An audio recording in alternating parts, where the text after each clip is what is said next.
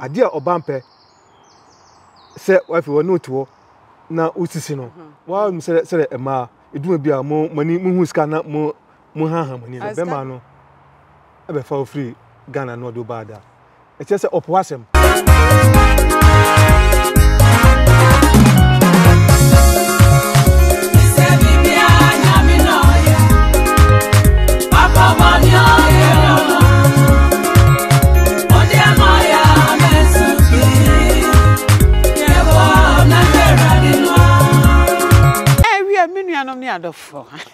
Ebre ne san wie du Juu TV na wo hwe no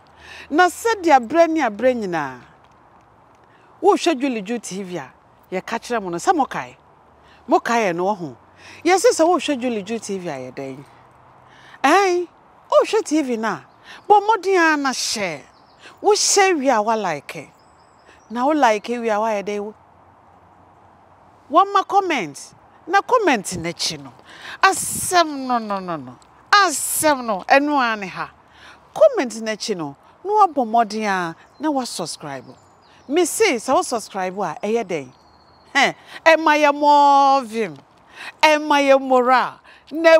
boost your immune system ama abre nyina ye nya ahoden da e dia ye program foforo e dia abre wo ene dey me say me papa bi oye me dofu bi a chase minim na me pe na asem a mi hu obi kan o say mi hu ba bi a me mfemfre ni mi hu ba bi a me mfa enko mi hu na chere hie enene mato ache no se me pese ye Juu TV ye ne twetwe nkomo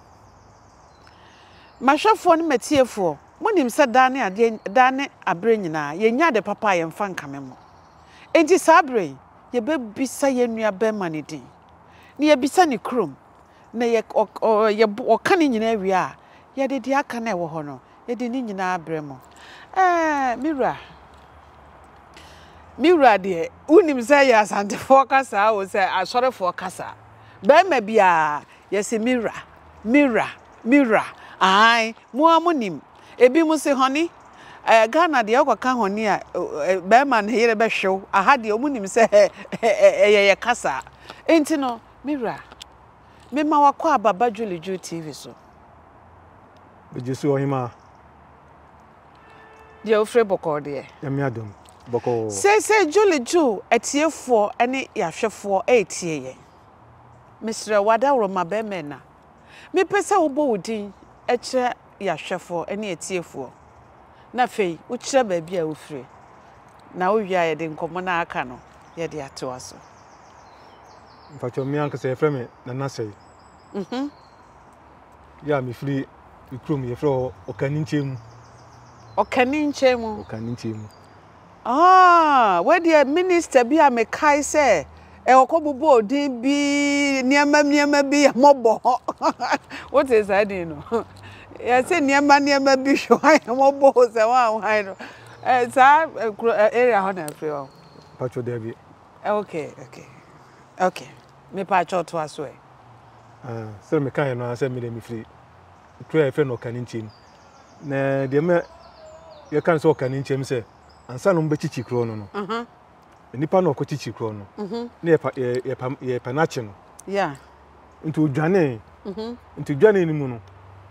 na baby okoso ye no nipa okoso ye no no odeka na ja okọ no se eja jimie ni se ye pemi achimi na ja oka ho nti ahwehwe no a ikohu no na ye se okaninchemu na se wakoso Keep watching Juu TV. If you want no mdi hoto okaninche no maye no kantinchire. Oh okay. Okaninche no maye no kantinchire. Won say ya na edume bi a nipa ye bodin no a won so etimi ba na ye nyine no. Na ni bi ba na say ye no kakra so na dada no na say ya dan no ama na fefe ne kantinchire. Oh. Kantinchire. Okay. Matiasie. Nampache wo waware. Me pacho ani mawale. Waware wo mba. Me pacho mawale wo mba. Waya de so waware wo mba. Unim me kwa ha na me wi amaba ho because menya we me pese me bisa wo ensensem bi fa emaba awa ne mrantie ya brochi ba ho na me bisa wo asem bi ansa me free ho amaba ho me sra wo oba abrochi ache abrochi de we man ba abrochi ache ba abrochi ache pa oba abrochi ache pa ache pa we ma wo kro bogas wo kro oba di be say me twom be 30 years tiness mba abrochi ache 30 years yeah why are there pa say ya wuta ko Ghana there nyame adu me ko last year kwa me ko Ghana nyame adu me ko why are there na wonim asema mpese me bisa o menya we there because na me po bi a watena brochira che a wonim abrochira mra say na me de saa asem we si atonenim ye maba wa ne ye mrantie yi ene ya dofo no mu yi a emema no especially say ye wa brochire be ma no ekoko ware oba e de ni fi Ghana e de ne ba krom ha say ya aya na omo sikasem no aya na atonchewanchewa bi e wo ho me pa kire say sana was a mekano me pa kire say wonim na menim ababa awa bi ena ni kunu ekoware no efi Ghana ebaaye obaye na ohwehwe adwuma ena ode ma oba no nti obaye wo ye adwuma ukunu nso ye adwuma oba no koye adwuma ba na odi ni sikasie wo hu se Africa yesuban no ememma na hwemma ememma na bo akonhoma nti oba no enim se ono ni kunu abefa na ba abrochira wo na wo befa no wo na wo so wo hwe no nti obaye ye adwuma de ni sikasie ye ena fe be men ene ba bosome so a no atua danka no odi sika aba no odi akwakota aduane wakodi dwa no odi abegu ho bosome be so na be ma ni kapre oba no de sika bebre shanata so o na wa abusua no odi sane na abusuafo be ma no otumi di ni hu sika nyina o spendi na sika ni nyina asa oba ni ye aduane na se meko kura na nchene kura asa age se otwan ni kunu no e ma ne ba no waje 1 cedi bi na ode akwakoto me say 1 cedi me ga na asem na me 1 pound 1 pound bi e no ode akwakoto nchene na asem meko abra owo sika e wo ho mi twa so wa ha na ya to aso ufin se eye se oba wo kunu beba be ware ofi efie Ghana edo aba abrohwe na obeba be ye adwuma aboa no na afi wo ba na wo ye adwuma wo se sika no o mfa ma no ono na eye na sede se wo so o na hwe o na bo akonhomenti no ono a de ono adwuma ono aye nya no on spend this sika no wo ho wo fin se eye sa media tumi mo de ke enye the sense ya na mpempi no ye ma no especially ye Ghana for man de bia no enam se ye no mu fi a ye ne ye bo akonhoma e bibia no if say ye see emema asade se de bia na se wo hwe oba nti mpempi won se Ghana for ye kwale a ne aka cha oba ne se so onye ska on family fi but onya kade a on fanko ma nikro no onya kadia onya sika on family fie onya kadia on fan konkoma ni kunu no ni kunu no on fa kan konkoma no Juu TV na wo hwe no twen ye sesi a ye kwa kojenkrato aba ye nche I fed mu ya mawe program na I fed mu ya bumu program na I fed mu ya bumu program na I fed odem konka program na I fed mu ya. Keep watching Juu TV and subscribe Juu TV. That's it. Yanto aso. Oso onya sika de a onya eka. onfanko be ma no Okay. Onyesika o family fie. Onyesika o family fie. Onyade o family fie but onyaka o mfanko. Mfanko mo ba be ma na o wa no. Okay. No be ma ne fa sa aka no. Ntem say enam sa de nti de bia no ye ma no e we trim. Nti say if kra no wo Ghana ho kra no ne say woni o yirto ne so o yirin kwa we adwuma kra no mu nyina na me adwuma. But enam say ye di sa de na 20 oba ni nya na tokro baby mu a na obon po no da kwhye ho. Na wo de kakra no bi kra na woni bi wo de try na try.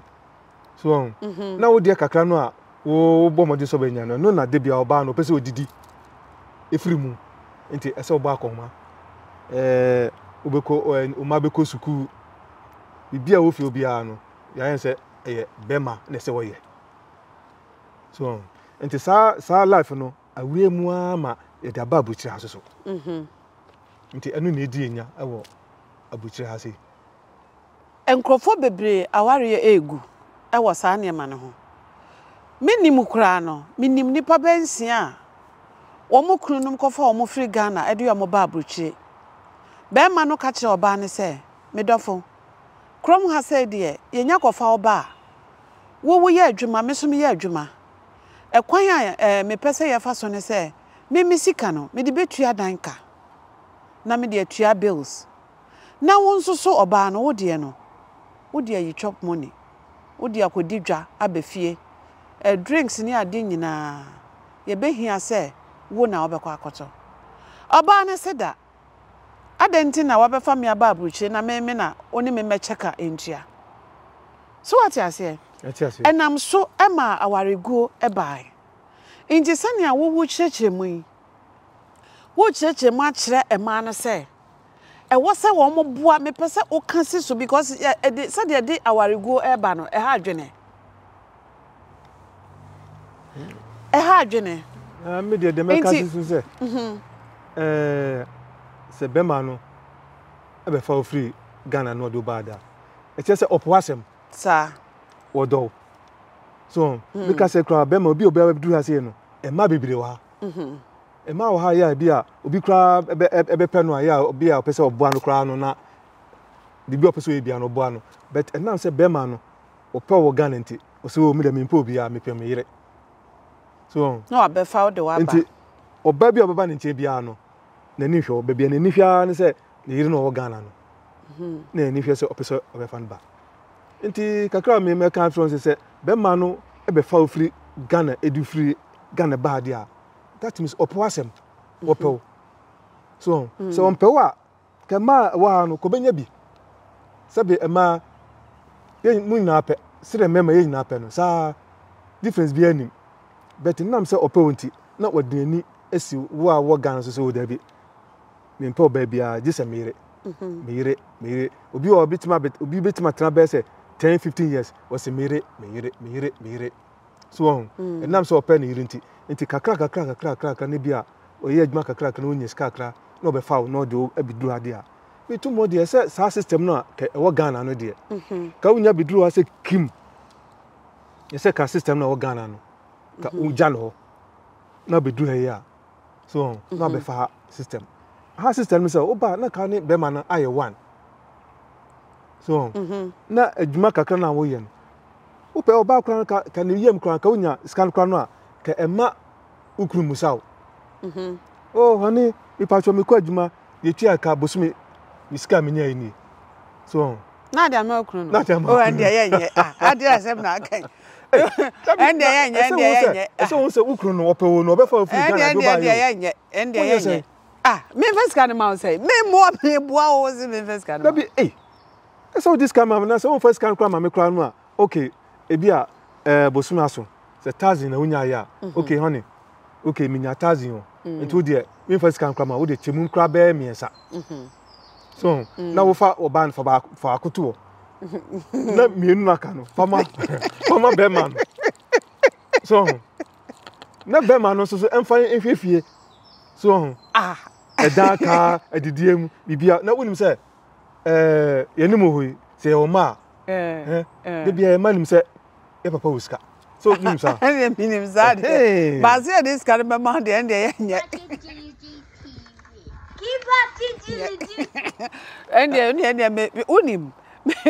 Me ma dwene de na nka me dwen se enka wo be ma no wo de oba ne ba ene ne ntena senka odo me si me na me tua la edan ka me tua light bills me na me tua won so sika na wo benya no wo so kota aduane digwago hobosome what you say nti oba no so kodwa so a onim se 200 pounds 300 pounds ene odi kwa kodidwa obedidwa onim se bia ne kunu per drinks we say obe tots our drinks ni nyina ba enti oba no so be make sure say edwa na wadi no kwa kobosome so what you say bazo this guy na be show nsem ne de na hoje what maze ana me tu ase the cow can de agini papa ye nemo de won say oba bi wo ho a un betanse un be kasa asemu nyina wa mu se ema eduma bia mo mani mu hu ska na mo haha mani na aska de obi apanye ma nkwa mema nyina first no me de ma de na make da biti o me ni mu hu ska na mo haha no mani no so at the beginning no obetimi na oba na aka obaka so ko ho ni mate meye so wo ye bosumi enu bosumi ensase mo se na fi wo hu se eno bi enkoye wo se no wa frase esese na dwen so ho no ne kofa to kwane di ba no so nti afi kura no se bosome kura no se mfa se 200 no spend ya na oba asem se mu hu ska na mu asem na okay esika na dia mema nyina mo pede ade wo na wakwate so mema mu nyina mo eno de me wo nka se mankwa ne hu sika because first no na nka obema hu oba se opena obisa oh we didn't say hefa na wote ene hu na no oh hello honey what do you do for living bema no so pe bibi opeso hu oba no what do you do for living ope dwuma oba ne yansa na wakọ no so pe ba bi ade wo ende ho kakran de me no nyadwen oh sir me no nyadwen se okay ohu oba no pe no nti obusa se what do you live for a living there what do you for living there na se me tumo de ka enya de bone because opeso ohun se oba no oye bibi wonye basa so me paje do me kwata oba bi ho a na wonye adwuma bia so na bia basa on se so you say another wa so e cancel nti na bia oye basa nti se be man hu no busa se e de adwuma na we a so me tumo de ka enye bone opeso ohun adwuma wo ye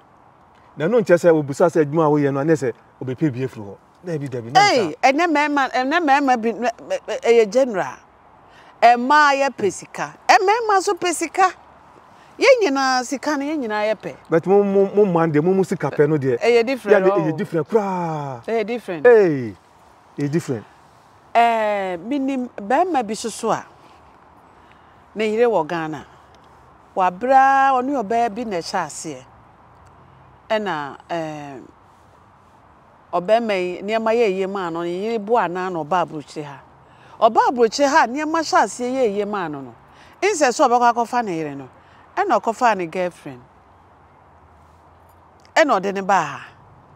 na girl na so si oh girl ne ba ya abrochi me na mewura kura ni mewura mu bi ode awo bema na niema bema na nya broken heart saa de we say ufin se oba na aye bone ana bema na aye bone tumo de bema mo na aye bone why bone was a big mistake na no ne say the because why bone no why big mistake say okay we yiro Ghana ne say usa we yiro ho kofa girlfriend na kofa we girlfriend edini free Ghana e bidu apa so we say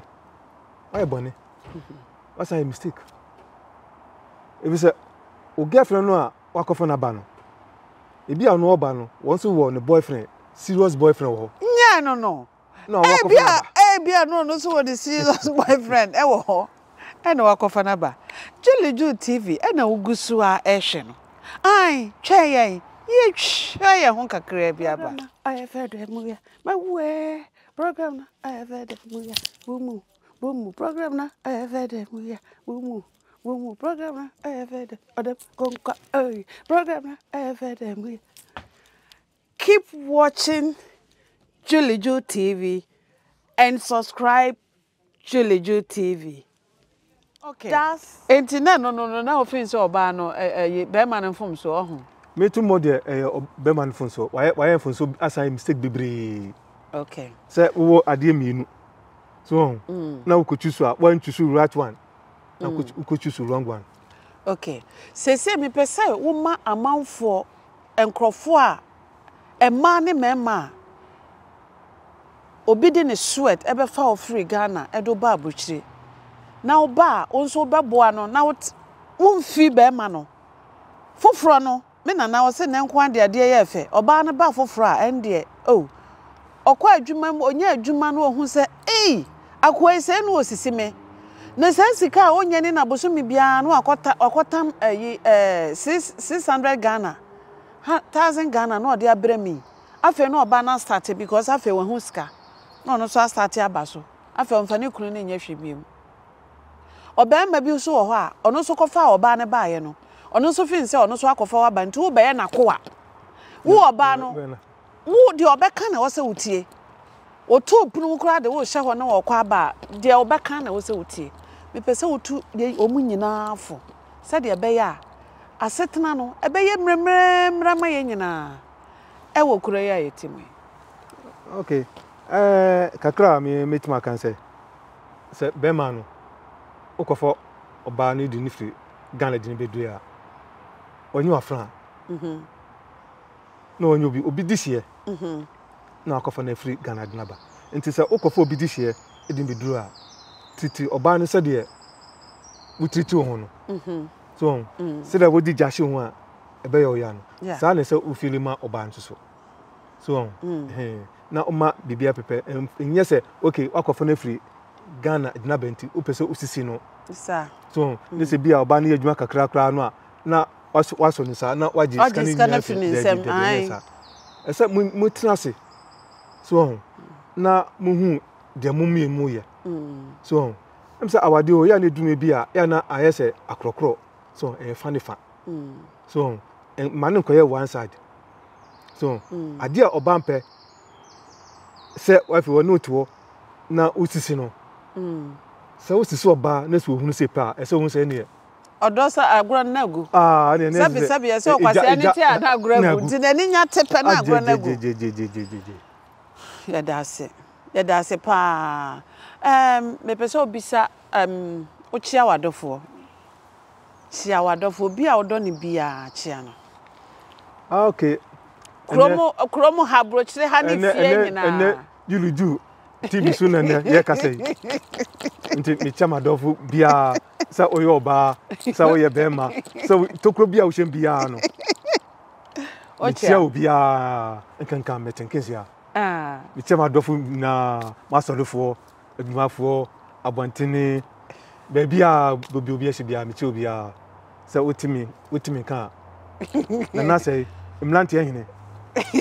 mlante ahine kasa yeah no nti otimi ka mlante ahine so che obia yo ene Father's Day okay nti obia we father bia no me chiao yo mlante ahine ye dase ni wafutuo a ode amayen menuanom ni adofo se na ye ka no in fact ye pese ye mamu nyina mu hu se kuro ya yetimu yi we ensa we boa we na we nso aboa we yes yeah today we are talking about marriage. A lot of people especially men when they go to Africa and bring their wives here always it will be a bigger problem for the men. In fact, because when the woman they started working and get money, they hide the money. They don't want their man to see the money, and later on, divorce is not good. So we are advising women and men today for Juu TV. So please, if you are a woman and your husband take his sweat, work hard, and bring you from Africa to come and join him here, please try to help your husband. Try to help your husband. No cheating. Yeah, one love. Yeah. Menso mechia madofo. Aye. Mechia anointed lady. Mechia joy daddy. Aye. Na machia me papa nana ya osapon. Aye. Tima mechia citizen and gold. Madofo nyina obi odo Juu bia. Juu so do. Kosua ne hwe Juu TV. Said the abrani nyina meka no. Me se wo hwe Juu TV a. Bomodin na share. Wo wi a. Why ye den? Wa ma comment. Na wa like na fei. Wa subscribe. Wo subscribe a e ye free o. Ye news ka bia. Adoma no mi aso keke. O mi adoma no so a. Fo emrani abrenya foforo bia me de beba bia. Wo bedi kan ahwe. Ansa na Juu kra manya bi ahwe. Me da se bebre. Na me so subscribe a ema mi more vim. Ema mi mora. Na boost me immune system. Ama brani abrenya menya ahoden da e de abro. Yeda mo ase bebre. Mo ma bye. That's it.